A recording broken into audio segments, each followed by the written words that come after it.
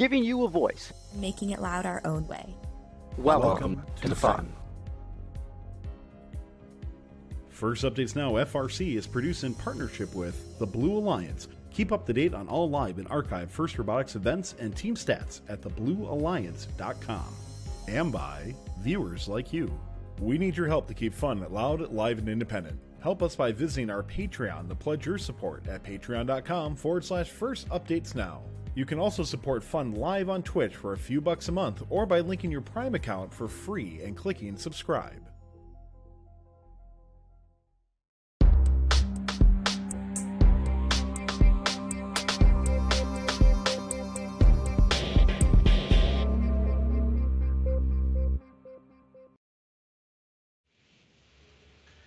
Good evening, fellow Firsters, and welcome to this week's installment of the one and only Mouth of the South Region Recap Show.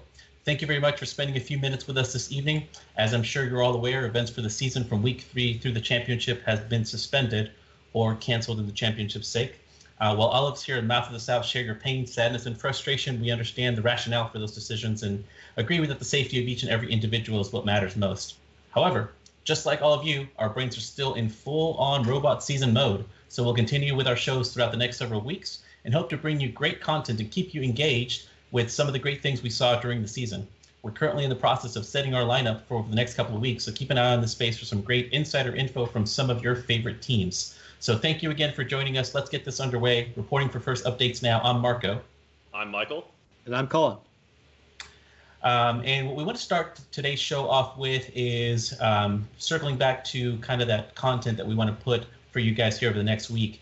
We'd like to ask the chat and anyone here, which teams would you guys like to see featured over the next few weeks on the show? So, it's obviously easy to feel bummed down and down about the current situation, but we're hoping to do here at Mouth of the South is to give at least a few teams, one or two teams a week, the opportunity to come onto our show and share with the community the amazing work that they put in this build season and give their students, obviously especially the seniors who had their season cut short here, a chance to brag a little bit about what they were able to accomplish this year, give us some insight into their overall design and match strategy, and really just show us their awesome robots and what they were able to accomplish this year. So to that end, we want to ask our folks in chat, what teams are you most interested in seeing on a future episode of Mouth of the South?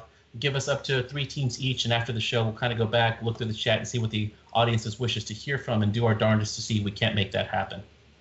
And we're coming from a couple different regions too within Texas and outside of Texas, so we can probably hit a large chunk of teams in the in our region. So definitely throughout the show, point out which teams you want to see, and then those of us from within the region can go and try and get behind the bumpers.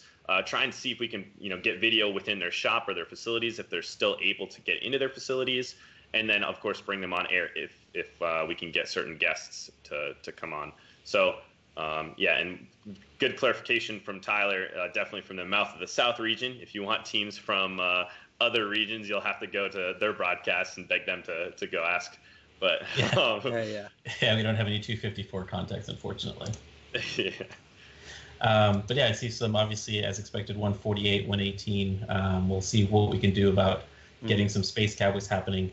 So, if Adrian, if you're watching, get in touch, and we'll see if we can make this work out. So, while you guys continue to let us know who you'd like to see, we'd like to kind of move on to the next kind of topic here and just talk about it a little bit. We obviously know the impact that a shortened season has had on all the teams and all the mentors and students, and wanted to talk a little bit about maybe what some of the secondary impacts of that are. That I know myself and Colin and Michael are kind of going through for us, the secondary impacts of that shortened season. And one of the things that I think comes to mind is that I know we're dealing with and that we've heard from a lot of other teams and fellow mentors is the grant money that you missed on that qualification for state and world championship. There's a lot of grants that continue to give additional money as a team continues to progress. And it's not unheard of, really, as we were talking through some friends, to look at teams that are missing on 5, 10,000 plus in grant funding because of the lack of a world championship. And that can obviously have a meaningful impact looking forward into the 2021 season, into the funding over the offseason. And then obviously the experience, not just the experience of being at World Championship, but the experience of having a returning crew of teams, a crew of students come back with another year's learning and experience and all that they've been through, which I think is probably even more valuable than any of the grant funds that we miss. We just can't replace that type of experience nor those team members. And I think another key part of that too is the timing of grants. So I know sometimes you can get kind of that money returned to you if you don't use it in your portal. And so depending on when you got some of this money into your portal, like I know for us, we tend to pay for a lot of it at the very beginning and then bank on all that money coming back to us at the end of the season. And this kind of throws in some weirdness in terms of when you're going to get that money back, or not having the money there in the first place, like Marco just said. So I know that that's going to cause quite a bit of issues. And on that note is just I guess sponsors too. I had a problem today, specifically working with one of our sponsors who was asking for media of our robot and their logo within our pits and all that. And it was kind of a hard conversation to have, saying, "Hey, we never got to compete this year. I know you gave us all this money, and you were expecting your logo on our robot, which is something that we had promised all of our sponsors." And all of a sudden to come back with not a whole lot of media to show them. And even more kind of damaging on top of that was that we probably won't be into our facilities anytime soon. So getting actual footage of a robot in action is going to be kind of a challenge. And then, relaying that information up to our sponsors. So where does that transition leave you too? It's kind of hard to tell your sponsor, "Hey, we didn't get to compete this year. Can you give us money next year?" Like, I guess that kind of leaves some weird gaps in communication and in scheduling conflicts that can occur. Yeah, definitely. The whole funding for next year, I know at least 1710, we try to get all the money that we need fundraised for next year done at the end of the previous year.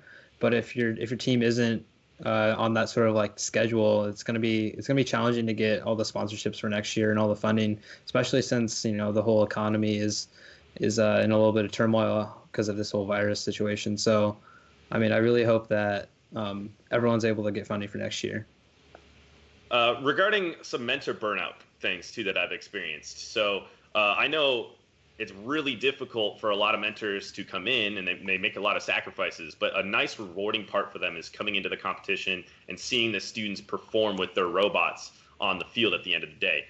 Without that, I think it's going to be really difficult to kind of maintain some of those on the fence mentors, or just getting some of your existing mentors back in the shop for the next year, as they're probably really burnt out and they didn't get to see the true nature of the tournament and the robot pan out with the students. So I think that's going to cause some issues too. So if we're talking sustainability, it's students, mentors, funding.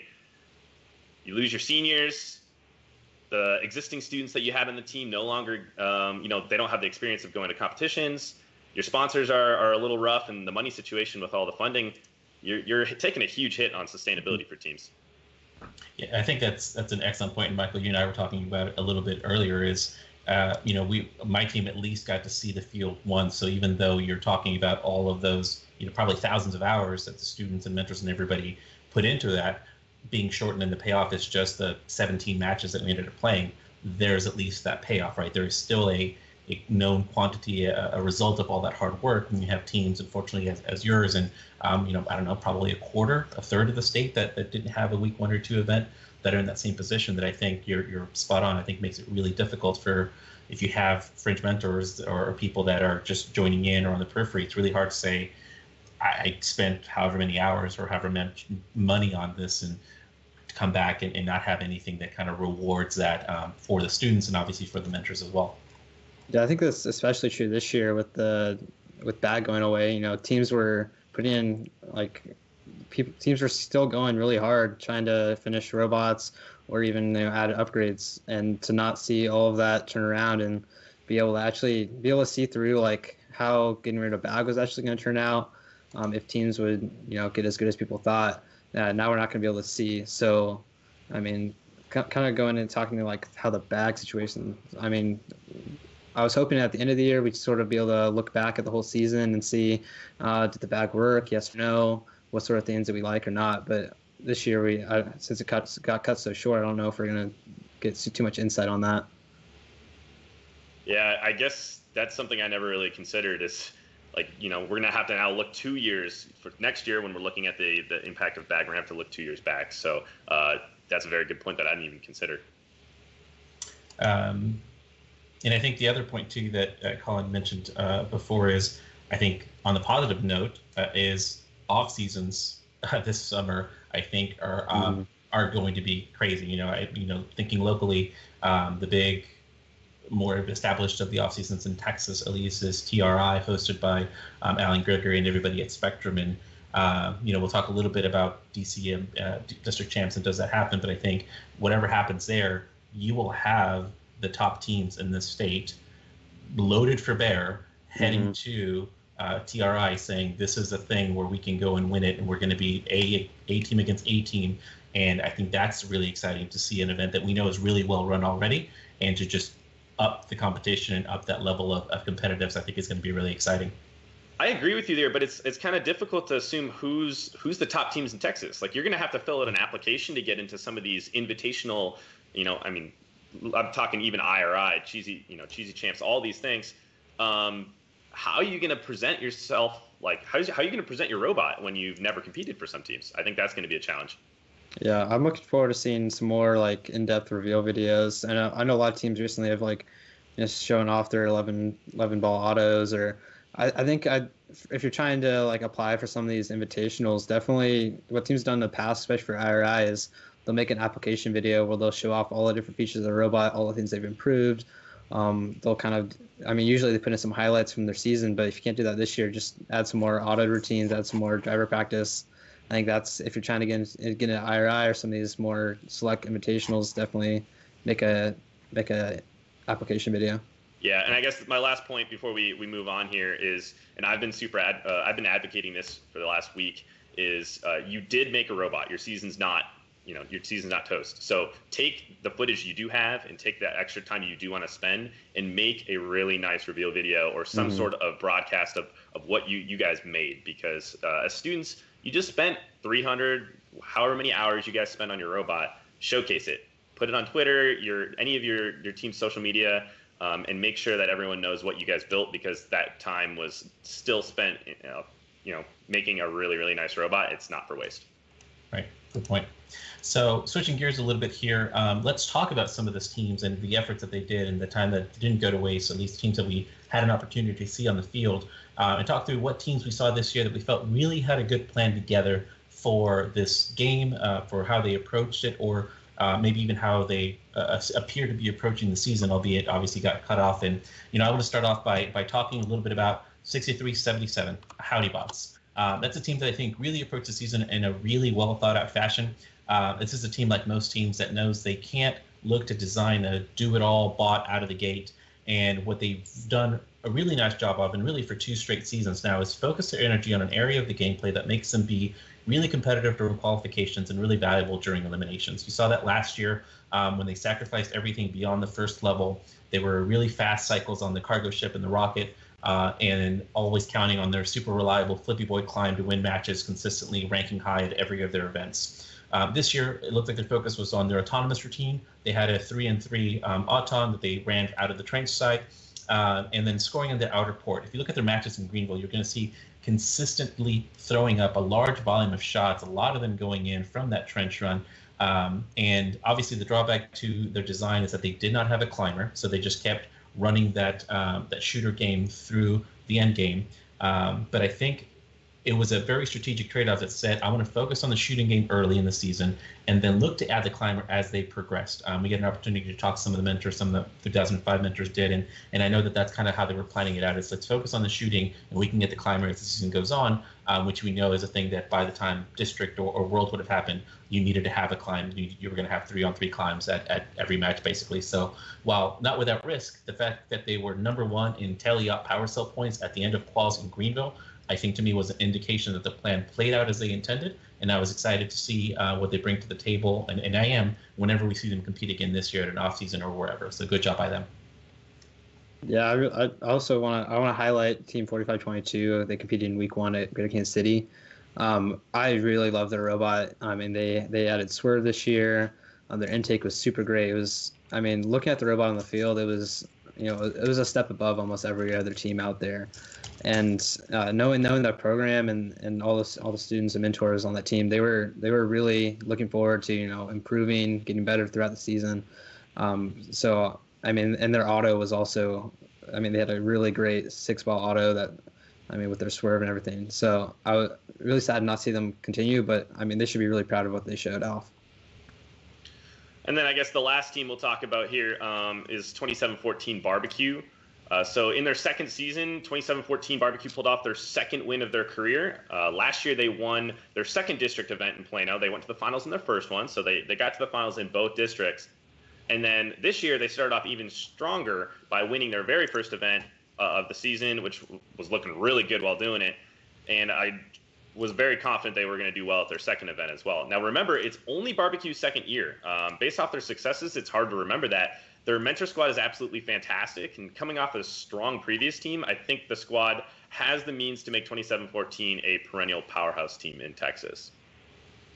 Yeah, I think that's a great pick. I got an opportunity to see 2714 firsthand at the Greenville district, and that was just a bot that was built to win now. Smart design, good driving, good design overall, and obviously that paid off. And it would have been interesting. I heard rumors that the students were looking at potentially a pretty significant redesign. They liked where they had initially, but they were looking to kind of get a little bit more and kind of hang with the more elite teams in the state. So maybe if they code an off season, we'll see what that looks like. But I think an excellent pick in naming Barbecue. So switching gears again a little bit, why don't we talk about what's next for kind of each of our teams? What are the focus for the next few weeks? Off-season goals. I'm sure that there's a lot of, as you said earlier, a lot of people that are in the similar space as we are. So for me, for 3005, much like a lot of teams and schools in the country, we're currently under a ban on all after-school activities. In fact, just today, we learned that the district is on indefinite hiatus. So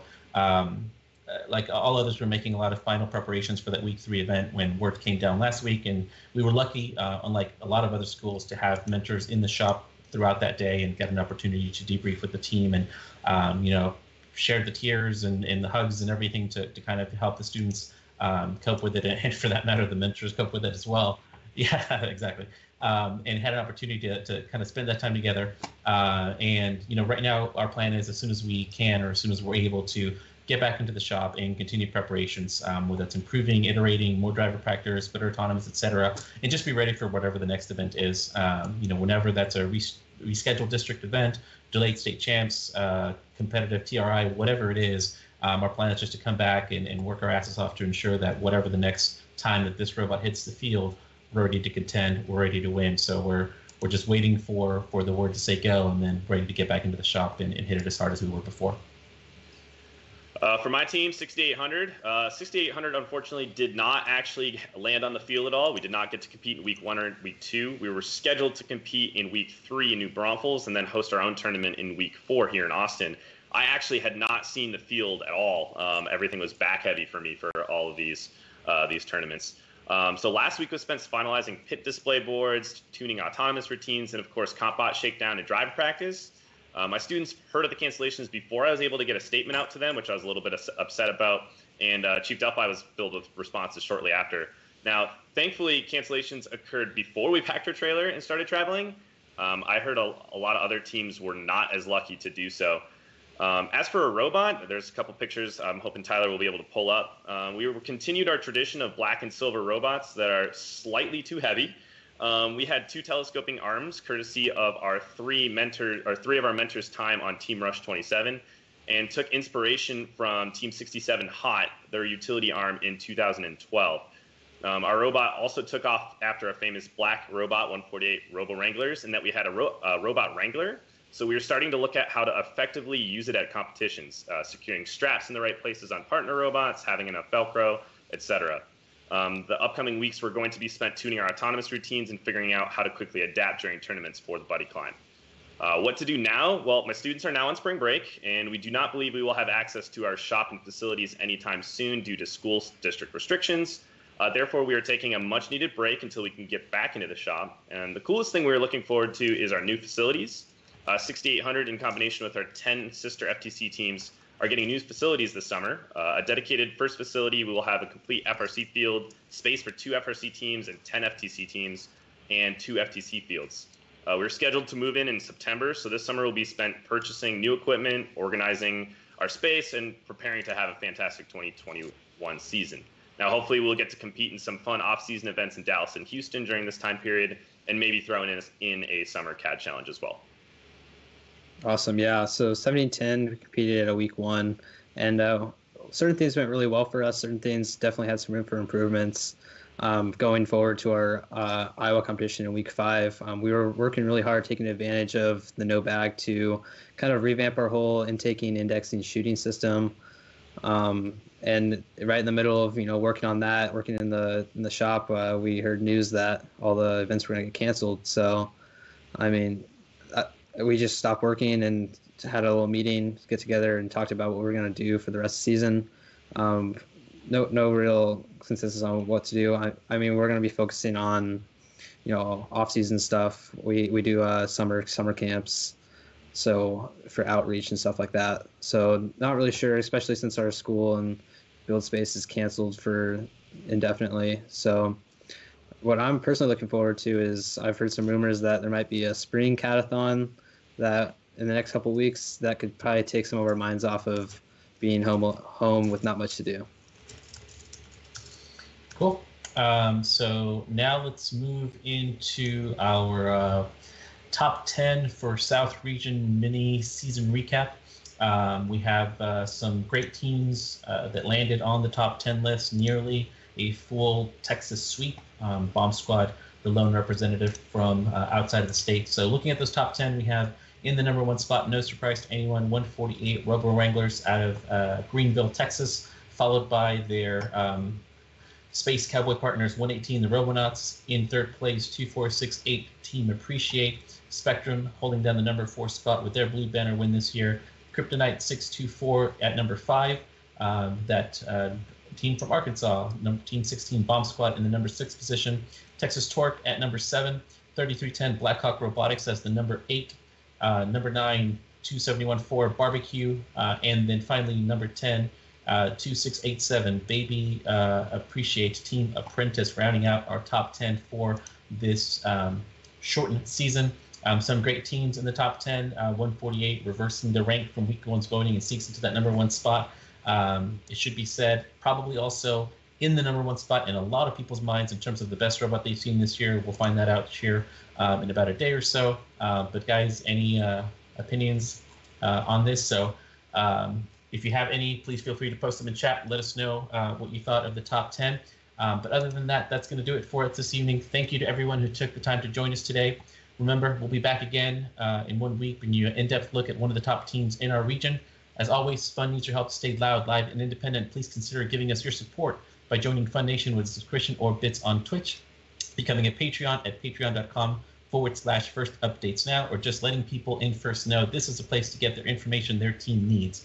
Don't forget to check us out on any social medias of your individual preference, including Discord, YouTube, Facebook, Instagram, Twitter, and live on Twitch. On behalf of myself, Michael, Colin, and our producer, Tyler, I'd like to thank you for tuning in, and thank you all to all of our moderators in chat. If you're watching us live, then up next for your viewing pleasure is Best of the West. Talk to you next week on the map. North is next. We the North. Talk to you next week on the Mouth of the South recap show. Stay safe, everyone. Thanks for watching. If you want more fun content, be sure to subscribe and ring the bell to be notified about our latest videos. You can also directly help support Fun by visiting our Patreon at patreon.com/firstupdatesnow or by subscribing at twitch.tv/firstupdatesnow. Thanks to all of our co-executive producers on Patreon and Tier 2 Plus subscribers on Twitch, keeping Fun loud, live, and independent.